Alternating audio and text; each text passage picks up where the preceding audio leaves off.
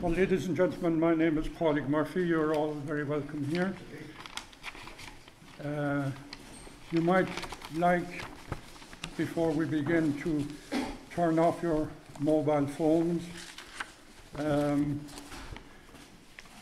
It's my honour to present today the Deputy Prime Minister and Minister for Foreign Affairs of New Zealand, Winston Peters, who is here in Dublin for a very important occasion from our point of view. He opened a resident embassy of New Zealand in Ireland in Dublin yesterday. He is going to speak to us today on small states, big ideas. If there is another small state in the world that we in Ireland identify with more than any other, perhaps it's New Zealand. It is at the antipodes from our point of view, but I suppose from the New Zealand point of view, we are at the antipodes of New Zealand. But the position of small states in the world is one that we are greatly concerned with here. And I think I can say that our concern is shared by our friends in New Zealand. The concern arises from what has been described by one commentator as the return of the jungle to international affairs. The return of the jungle means that big beasts are back on the scene, and we, small states, have to figure out how to deal with that. And one of the conclusions that we here have drawn is that we need to work with other states that are concerned with this in order to preserve the rules-based multilateral order under the United Nations, which is very important for small states. In our case also, of course, membership of the European Union is extremely important in this connection. So, Minister, we look forward to hearing your views on small states, big ideas, and thank you for coming.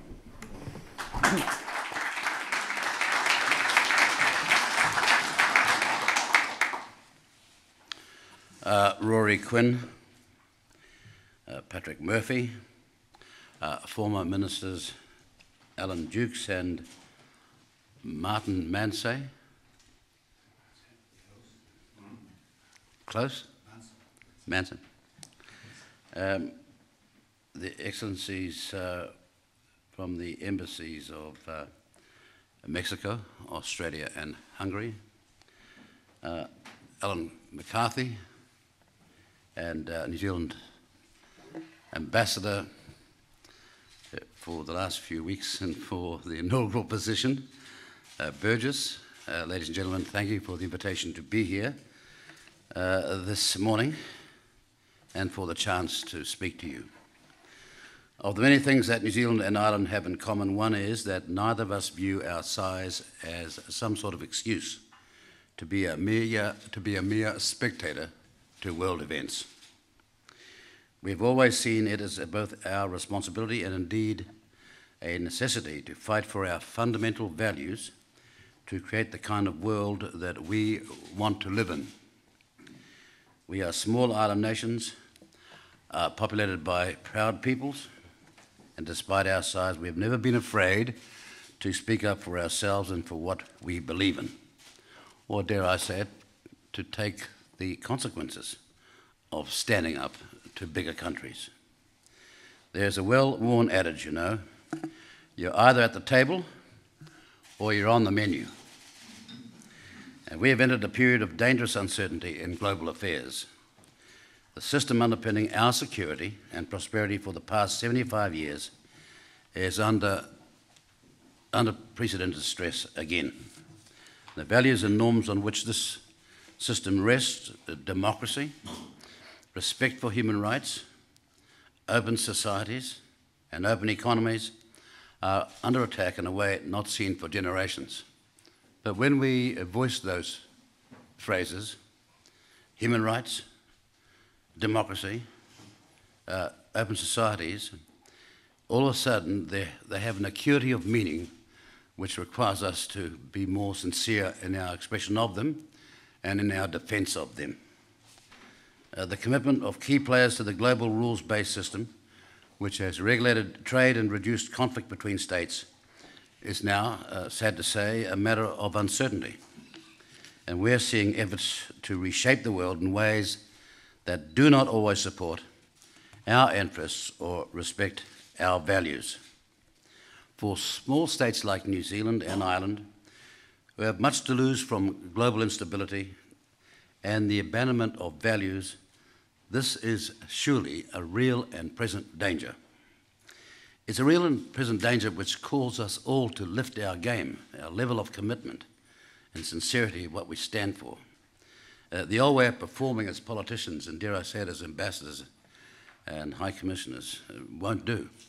There's an intensity required of us which is borne about by the emergencies in terms of international circumstances that we face. In short, we need to fight for our values and to assert our interests. It's not surprising then that both New Zealand and Ireland have made strategic decisions in the past year to expand our diplomatic engagement. For us, we're growing our presence across Europe.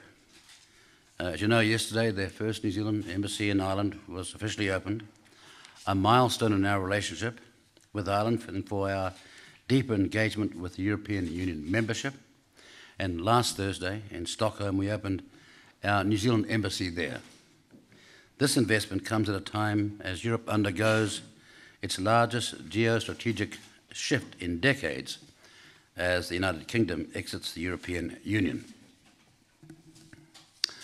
As we work through the implications of this both for the region and for our own interest, and as we deepen our cooperation with European partners on issues ranging from climate change to global security, and as we launch negotiations toward a free trade agreement with the European Union, our commitment to our European partners is stronger than ever.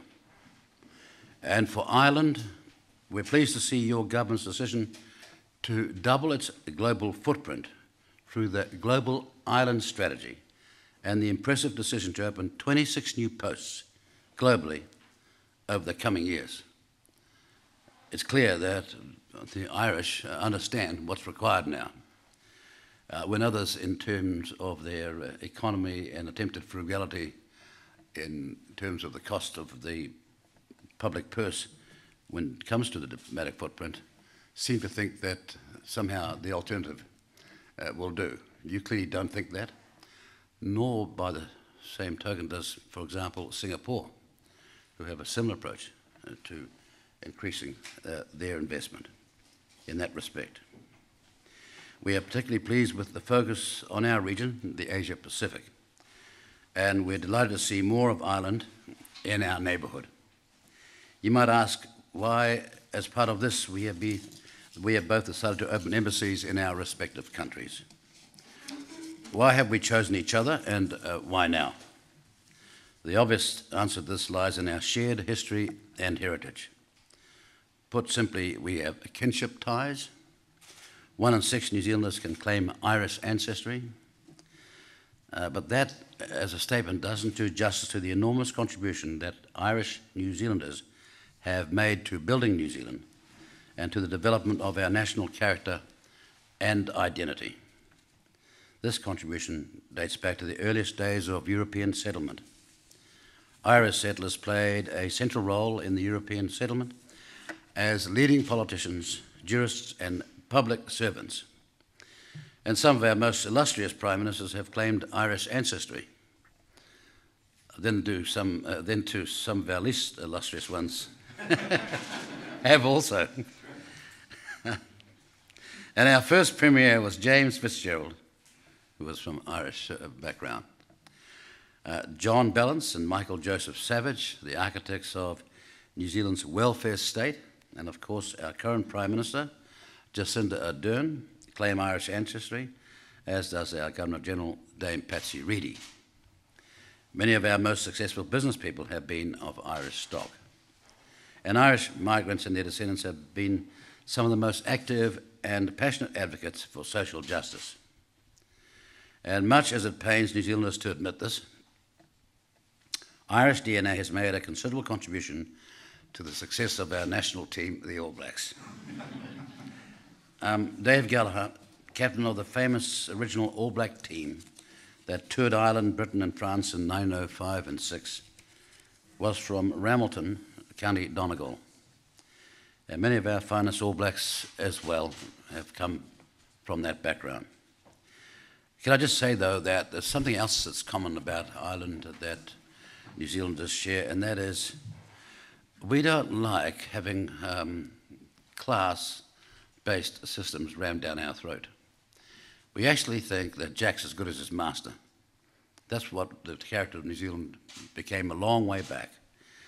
That's the reason why we'd gone all the way around the world to start a new type of society where someone with a bit of chance and effort could, with hope and sacrifice, go all the way to being the Prime Minister. There's something sort of slightly rebellious about the New Zealand character that is an obvious fit with the Irish, without being critical. Speaking of rugby, we haven't forgotten the brilliance of the Irish team, which went out with a better strategy in Chicago in 2016, made sure that we played the whole game in our half, and when we panicked, beat us. We're not going to make the same mistake on Saturday, but then again, you've got a marvellous New Zealand coach, and he might just outthink our guy, which we hope in the end won't matter, because if you really want and you really love sport, you need to have the best competitor possible to make the game worthwhile. As you all know, we have another match, on this Saturday at what used to be in my time known as Lansdowne Road, but which has changed its name probably for commercial reasons. And we've always found it always better to open a diplomatic post when the host nation is in an optimistic frame of mind. It could be a whole lot harder if I was here on Monday trying to open this embassy. Many of our most famous and celebrated artists and musicians are also of Irish heritage. Just one in particular for the young people here. This sensation is named Lord, whose surname, for those of you who don't know, is actually O'Connor. And that's sort of enough said, I suppose. This story continues to evolve with each new wave of Irish immigrants and visitors to New Zealand. And much of the Christchurch rebuild after the disastrous earthquake in 2011 came from Irish tradespeople who called when we asked for their assistance, who answered the call and set out to rebuild the city. And in a way, we're pleased that some of them didn't go home, because we've got a huge building or housing crisis in New Zealand where the demand far outstrips the supply, and we're trying to get on top of it as fast as we possibly can. We have 10,000 visitors from Ireland every year, including more than 2,000 young people under a very popular working holiday scheme. All this is without even mentioning our love of Irish whiskey or the more than 65 Irish pubs in New Zealand. Our decision to open an embassy in Dublin is less about our shared past than it is, though, about our desire to share a future. Our links of history mean we have an ease and comfort with each other that makes us natural partners, both bilaterally and on the world stage. Our fierce sense of independence is combined with our innate sense of fairness and natural justice. We are both willing to stand up for ourselves while never losing our sense of humour and our ability to laugh at ourselves. That said, there are several areas where we hope New Zealand and Ireland will work more closely together. The foremost is climate change, where we are fast running out of time to avoid catastrophe. The very idea that we can go on with climatic depopulation and degradation is, when you look at the number of scientists who support this idea, is rather ridiculous. So we need to intensify our efforts to identify practical solutions. We're already doing this in the agricultural sector, where we are both members of the Global Research Alliance, which seeks to reduce agricultural emissions while enhancing production to feed a rapidly growing global population. We would also welcome Irish participation in New Zealand initiatives to promote uptake of climate-friendly agricultural technologies and practices, and to facilitate action towards meeting our ambitions and our ambitious goals for achieving carbon neutrality. We have long been close partners in demanding the complete elimination of nuclear weapons, including our shared membership of the New Agenda Coalition. We both have proud traditions as contributors to peace operations around the world. And New Zealand certainly tried to defend our values during our recent membership of the UN Security Council, and we're confident Ireland will do the same if elected, which we support, in 21-22.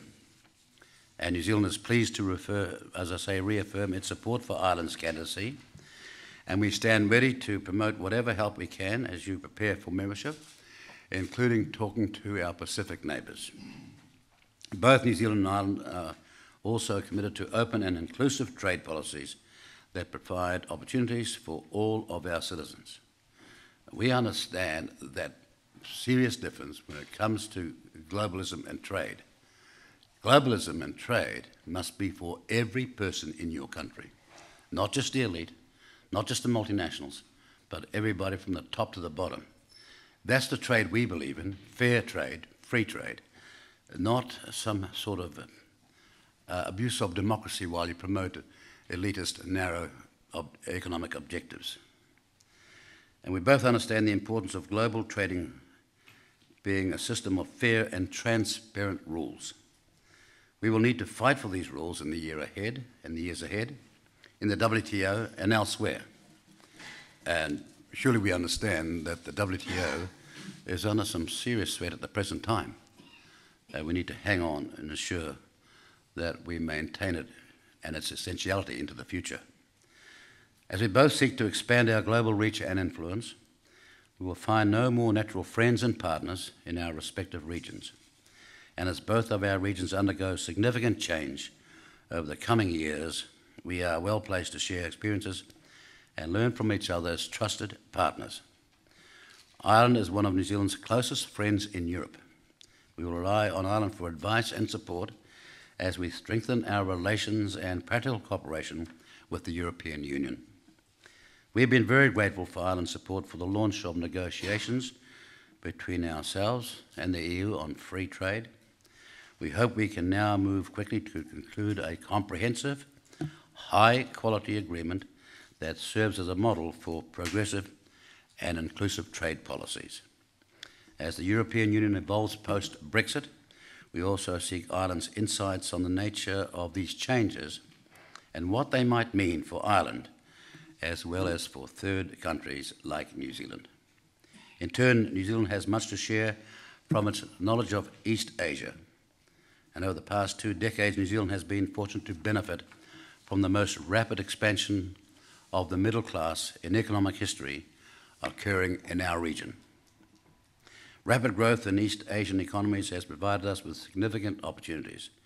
We've worked hard to embed ourselves in the institutional architecture of Asia Pacific, including through an extensive network of free trade agreements, to ensure we're able to fully capitalize on this. And given our experience, we can tell you what some of the pitfalls for us have been. We were the first developed country in the world to sign a free trade agreement with China in 2008. We were also at the forefront of negotiating the now comprehensive and progressive agreement for Trans-Pacific Partnership, which involves 11 Asia-Pacific countries with provision for others to join, representing a significant step towards bringing down barriers to trade across our region. New Zealand has also much to offer on the Pacific, a region that welcomes constructive partners like Ireland and the EU. The Pacific may seem distant, but it is strategically important, and increasingly it has become a contested space.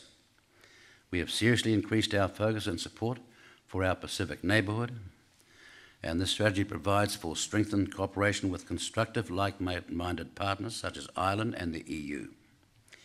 We welcome the contribution you are making to the region, both in terms of development assistance and your commitment to shared values, and we want to remain close partners. Plus, it makes plain common sense. If we band together with our resources together, it'll go a whole lot further, a whole lot more quickly, and we will get on top of the problems and difficulties we face. If we go about it separately, academically, humming and hawing as to whether it's a good idea or not, enormous opportunity will be lost, which will be so much harder to roll back in the years to come. So we need to act collectively now. Finally, there's much more we can do together in terms of bilateral cooperation. In particular, there's considerable untapped potential in our trade and economic relations, as I've said. The links are currently fairly modest, with 400 million in two-way goods and services traded annually. We can, must, and should do a whole lot better than that. New Zealand also provides untapped potential for Irish businesses seeking a foothold in Australasia and East Asia and Asia Pacific. We boast one of the best business environments in the world, having been consistently ranked #1 in the world for ease of doing business by the World Bank, as well as second in annual prosperity and economic freedom indices. A number of New Zealand and Irish companies are already taking advantage of these chances. But as New Zealand reaches our natural limits of production in a number of sectors, we're looking for partners to enable us to meet demand in fast-growing global markets. There's much to be gained by New Zealand and Irish farmers working together. And there's much to be gained by pooling our knowledge and expertise in agri-tech, in a whole lot of areas as well. Given our isolation, New Zealanders have always been pioneers, finding practical solutions to solve problems. It's an attitude to get stuck in and get the job done at the heart of many of our successful New Zealand businesses and technological innovations. You may be aware that now we even, at this time, have a thriving Kiwi company launching rockets into space called Rocket Lab, which has driven us as a government to launch a New Zealand Space Agency. In turn, Ireland's innovative, creative and digital sector offers potential for collaboration and partnership. Westbourne IT have already set up operations in New Zealand after considering everywhere else in Asia Pacific. They chose New Zealand because of the ease of doing business and the close alignment of New Zealand and Irish values. We expect more companies will decide to follow their example. And this week, a delegation of Maori entrepreneurs, these are the indigenous people of New Zealand, and investors, including a number representing the IT sector, are visiting Ireland in search of inspiration and partnership. And as an aside, can I just say that I am, myself, half Maori and half Scottish. There's nobody perfect. Well, one half of you wants to get drunk and the other one doesn't want to pay for it. Can you keep that private, please? And by the way, they left mainland China via Taiwan 5,000 years ago. DNA is irrefutable. Another area for current and future collaboration that's very clear to my and dear to my heart as Minister of Racing is the racing industry, in which Ireland is a world leader. We went to Penanskura, Ireland's iconic and world-renowned racecourse, yesterday, and we also were impressed by the development of the Irish National Stud, which we also saw yesterday. The success of New Zealand's world-class horse racing industry owes a great deal to Irish bloodstock and the contribution of Irish New Zealanders as breeders and administrators. And perhaps our most famous legend in the horse industry is Sir Patrick Hogan, whose passion for the thoroughbred is a legacy back home and in Australasia, and indeed around the world, passed down to him by his Irish father, Tom Hogan. Sir Patrick Hogan had the wisdom and the presence of mind to pick a very unlikely champion that became known as Sir Tristram for breeding purposes, and the most difficult horse to handle was our most successful breeding sire, and his offspring, Zabil, carries on that tradition. It's just some of the areas in which our people will benefit from in our government's taking a long overdue step of opening resident embassies. Can I say this, though, with sincerity and personally? Because back home, my view on Ireland has never been shared with the greatest degree of generality and broadness as it should have been. In this sense, I came to Ireland in 1981 and I saw the beginnings of a great economic plan which utterly amazed me, because the image of Ireland in our part of the world is of sometimes fractious people. But across the political divide was this agreement about where Ireland would go forward. And in those dramatic years, we saw Ireland become famous as the Celtic tiger. And despite a recent blip, if you go from there, which I saw in 81, to there, and there's a slight blip and you land there, that's a whole lot further higher than there. And they had every explanation. Oh, Ireland's in the EU. Well, so's Portugal. So's Spain. So was the UK. Or they'd give some other lousy excuse. But in the end, personally, I was a huge admirer of the enormous success story where you waltzed past us, and although our populations are the same, your economy is $110 billion greater than ours. Boy, have we got things to learn from you. I'm saying that as a personal justification of my support for the starting of an embassy here, which is hugely overdue. We can learn a lot, in short, from Ireland's brilliant story. In today's global environment of uncertainty and instability, it's never been more important than now for friends like us to work together. Thank you very much.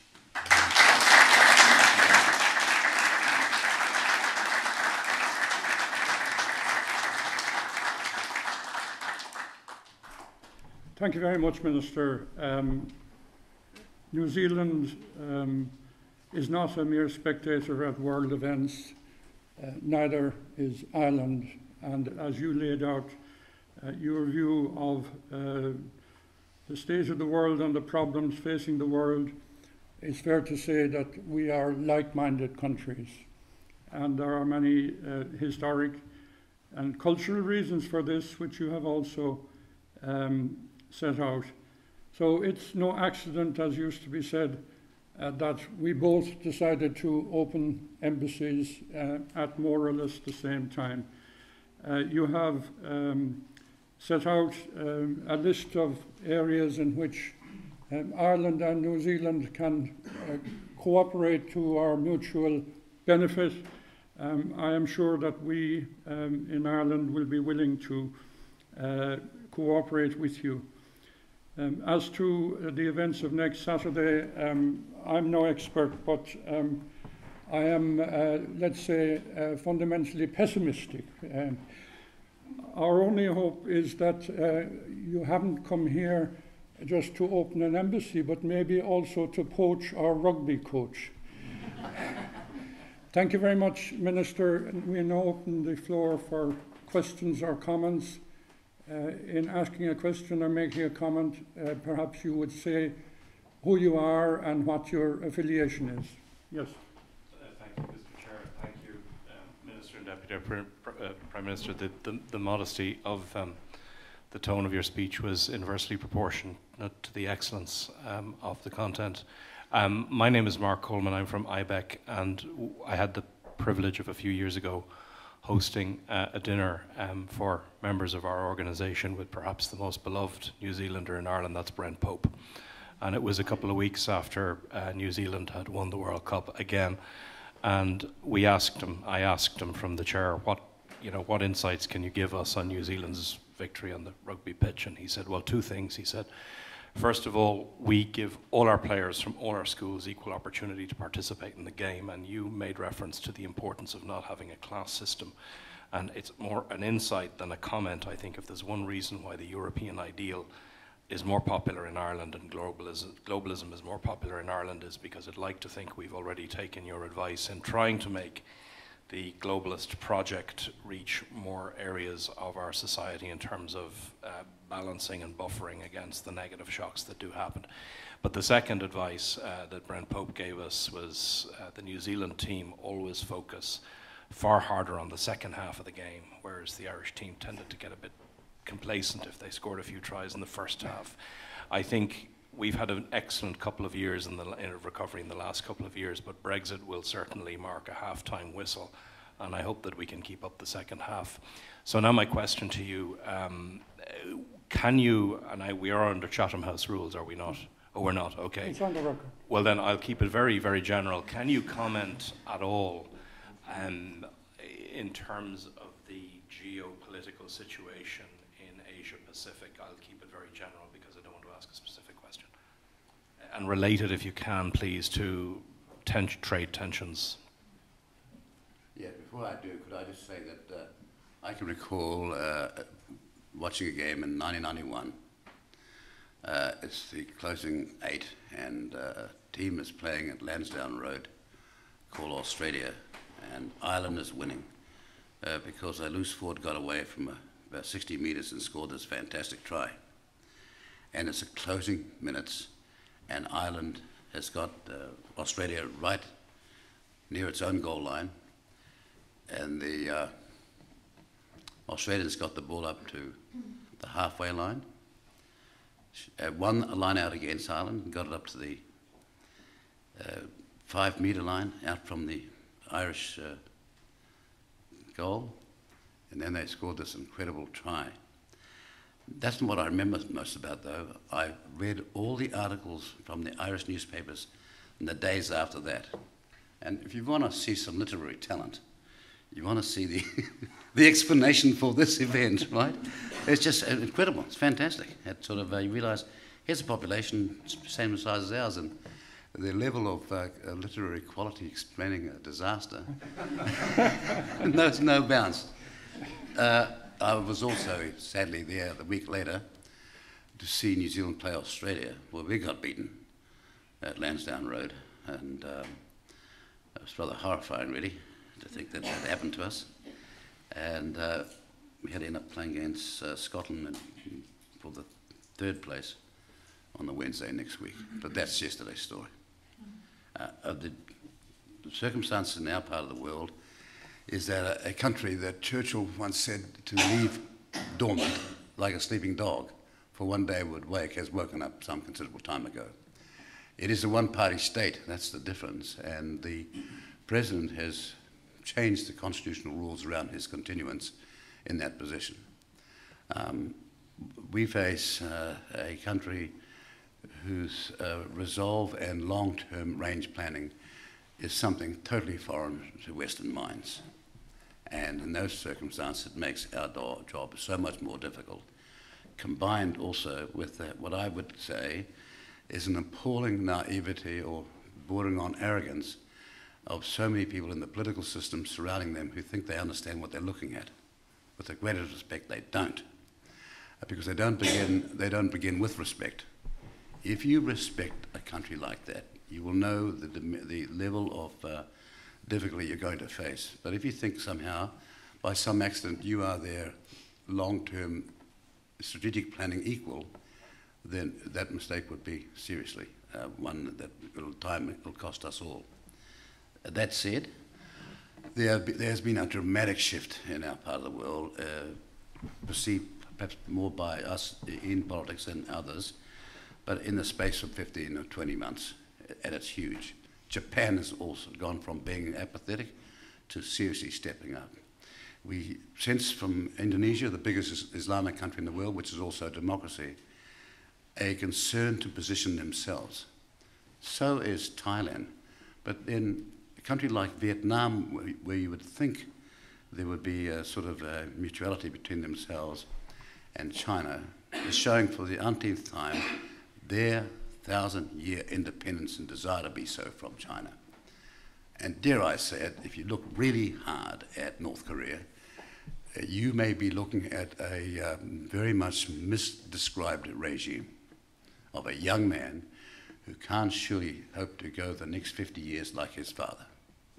And when you look at that, and I know how we have an aversion to nationalism, but there's different ways of describing nationalism, as opposed to what President Macron said the other day in Paris. There's nothing wrong with nationalism if your desire is to lift every one of your people from the bottom to the top. But rabid populism, nationalism, which has no other purpose than to just be that which the image and shape of which we've seen countless times before. That is to be criticised.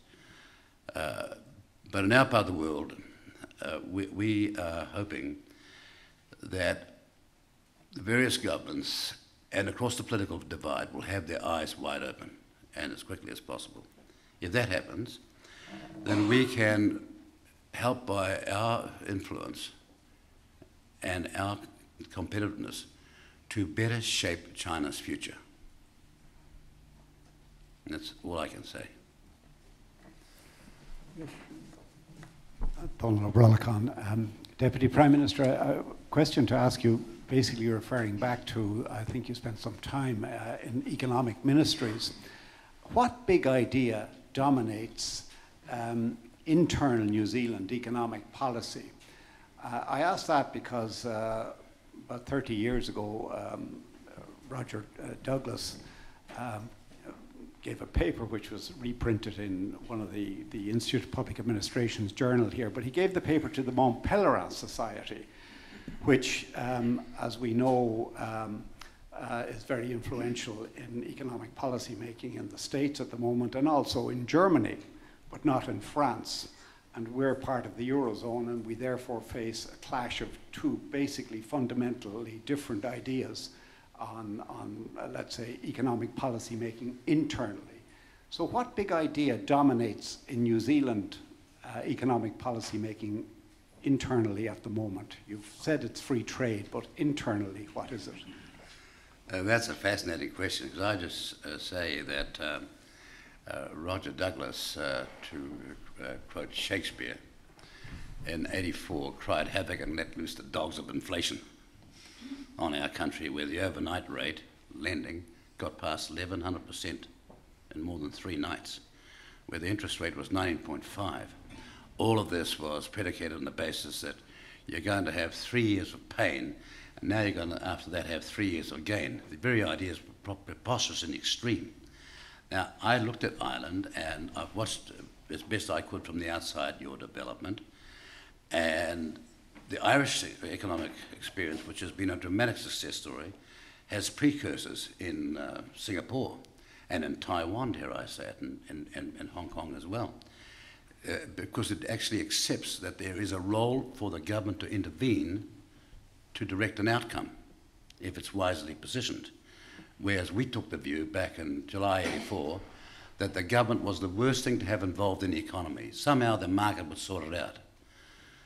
It's a very touching idea, but we've never seen such an experiment tried anywhere in the world in 10,000 years of recorded history and being successful. But I'm slightly biased, right? Because I saw it at the very time, and I call it the Airbus economy. Airbus was a plane crash we had, tragically. We had the whole plane was travelling with all these tourists, and the autopilot and all the controls were beeping, saying, pull up, pull up. They didn't. Well, the same thing was happening to our economy as well. Today in New Zealand is the first, since the 26th of October last year, was the first attempt by a government to turn around the worst effects of Rogernomics. The first genuine attempt to make a statement and confront the business world and say, this is not working. That after 33 years, we've fallen down the OECD, and you cannot mean to keep us there with the pretense that somehow this experiment, working as it has been for 33 years, is somehow going to come right. I made the contrast of Ireland coming roaring past us, because when I was young, per capita, we were number 2 in the world. Our Minister of Labour, who handled the unemployment figures, knew every unemployed person, because there were only 29, not 1,000 or 100, just 29. So we were a great success story, and then we shared it. We were a property-owning democracy with one of the greatest housing ownership ratios in the world, where for 25% of your income, you could pay the mortgage, the insurance, and the rates. And the other 75% you could live on with the family. Look where we are now, 50, 60% weekly wage going into the families that are struggling. And we're trying to turn that around. So this is a coalition government where we've, above all, are realists and are setting out to change to a far more fair society, but at the same time we are making deliberate interventions to boost our regional infrastructure, to boost our added value in the regions, to boost our production and to boost our exports.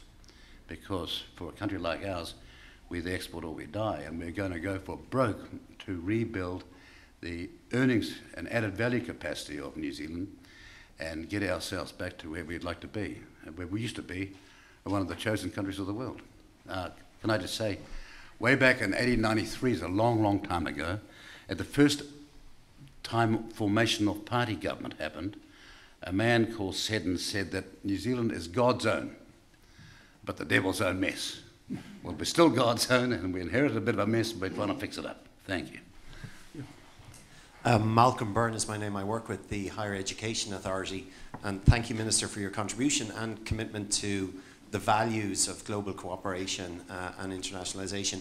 One area where we can certainly learn from New Zealand, where New Zealand has been particularly successful, is in terms of the internationalisation of education. And as an export market, I think international education is something like the 5th or 6th biggest export market now in New Zealand. And the change has been dramatic in the last decade and a half. It's something that we're trying to develop in Ireland at present. What lessons do you think that we can learn from New Zealand's internationalisation experience?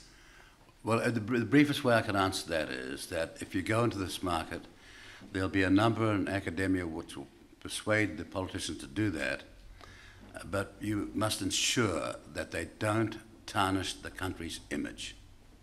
If you're in the international market and you're taking international students, you're, to use the Latin phrase, you're in loco parentis. You're there to look after their children in your country and treat them properly, not for exploitation, but to deliver them a world-class education whilst looking after them and never compromising your own educational standards. My country, sadly, made the mistake of allowing that to happen. And then to try and prop it up, we started to say, well, we'll give 1 in 5 residency. So we'll keep the attractiveness, not based on educational quality, but based on a different package, which was never part of the deal. Fortunately, we've turned that around since the new government changed to try and strive back for excellence in delivery and maintain our standards. So not doubting the educational fraternity in any way, but you must make sure that they don't compromise your nation's integrity.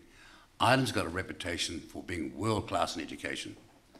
And as a young person coming here a long, long time ago, I saw that your tragic export was your highly educated young people going somewhere else in the world.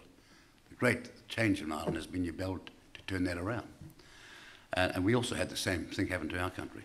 They were heading off everywhere but Sydney, offshore to UK and everywhere else. We hope to sort of keep them back home now and give them a better future. But it's difficult.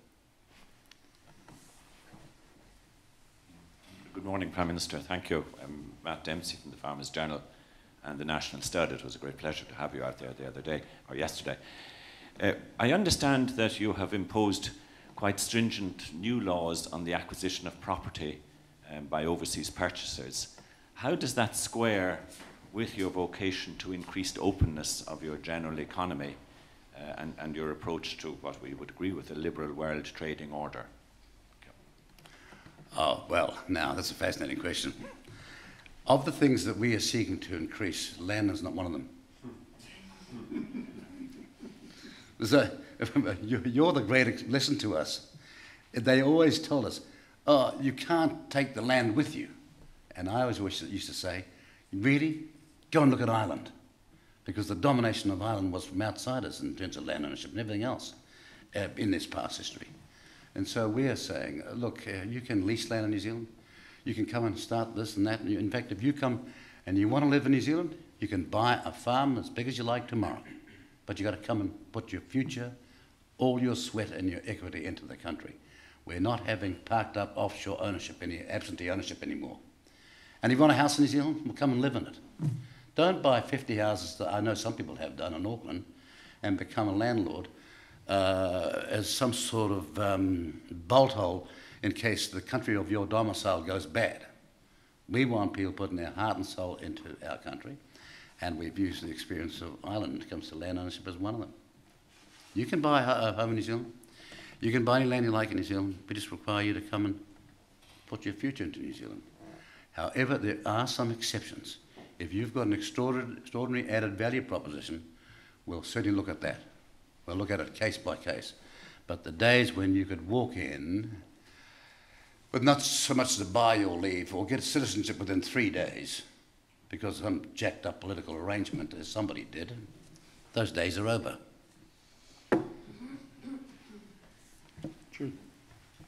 Jill Donoghue, Director of Research at the Institute.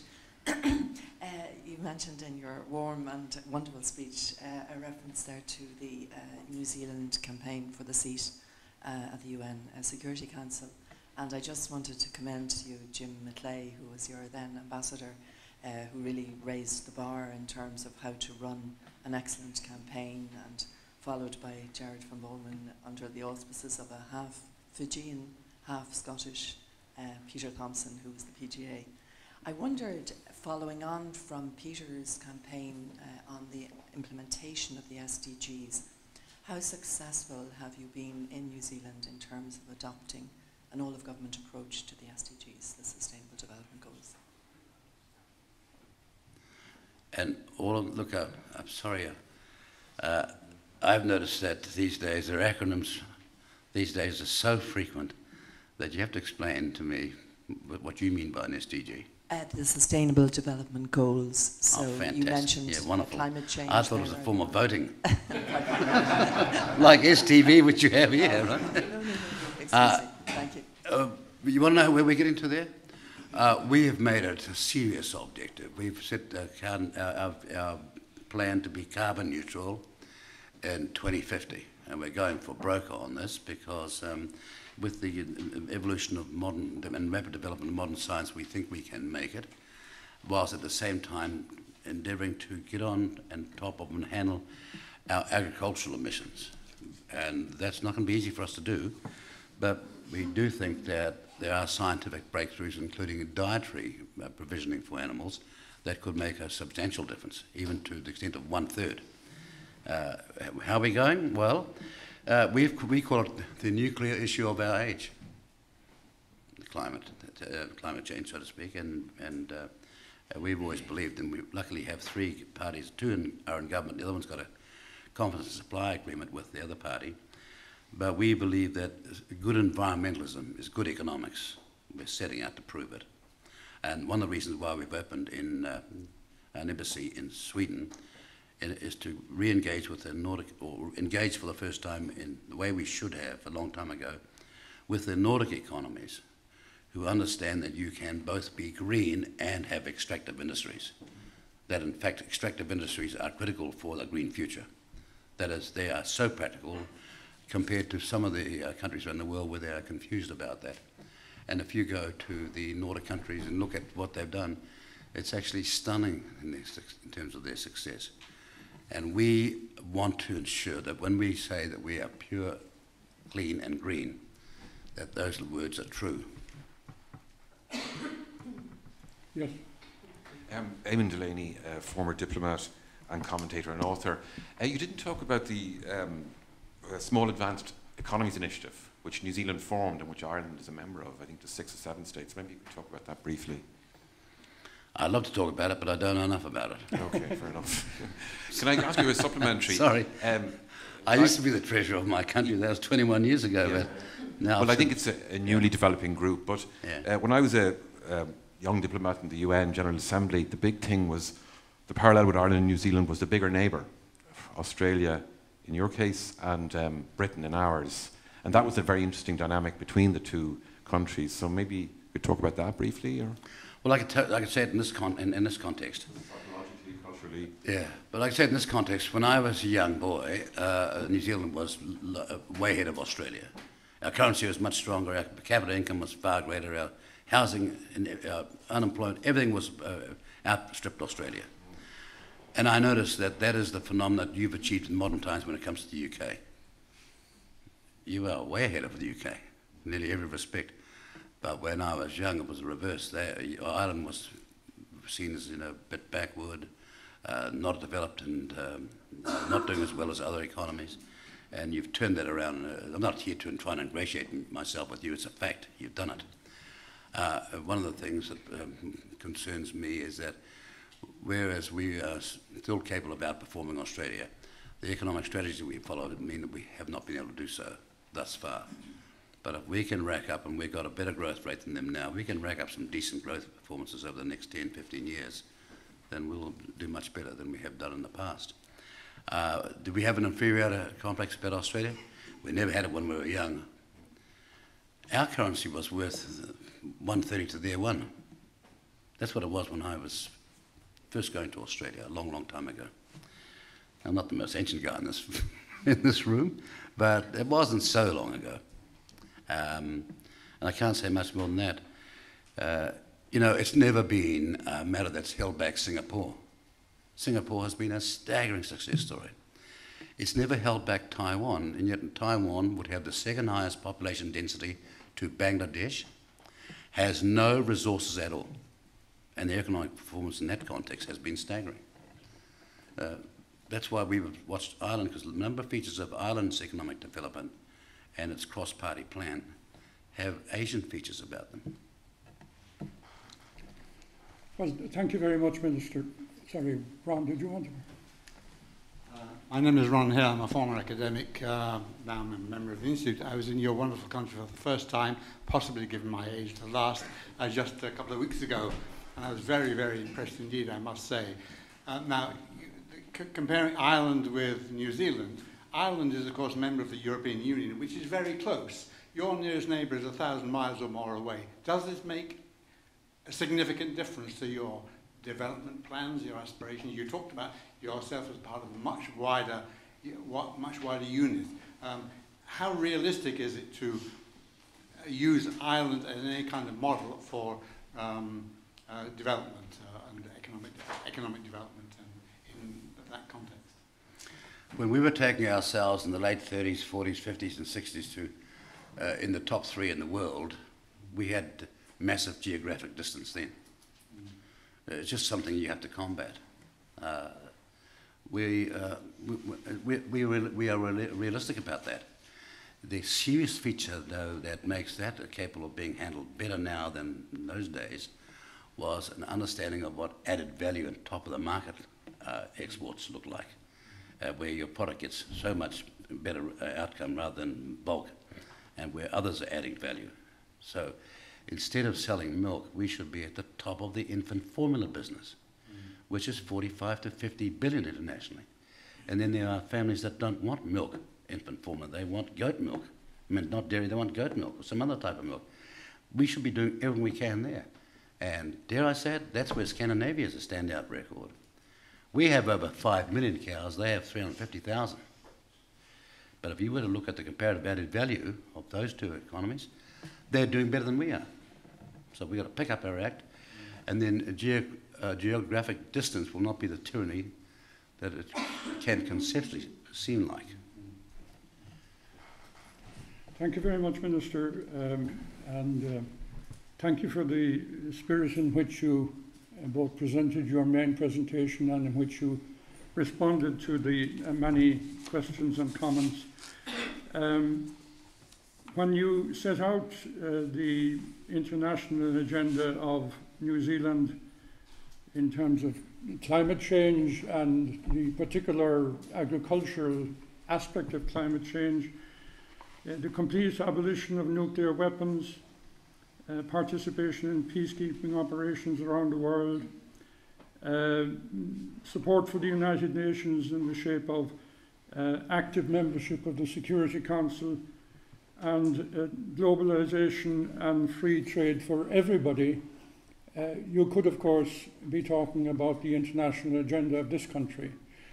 I do recall some 30 years ago, New Zealand was regarded as in the same category as the Scandinavian countries, and it is from the consideration of that, I think, that we have always considered New Zealand a like-minded country, just as we consider the Scandinavian countries like-minded countries. At this time when, as we were saying earlier, the rules-based international multilateral order is under some threat, it is good to hear Deputy Prime Minister and Foreign Minister of New Zealand come here and make such a wholehearted commitment to precisely this order.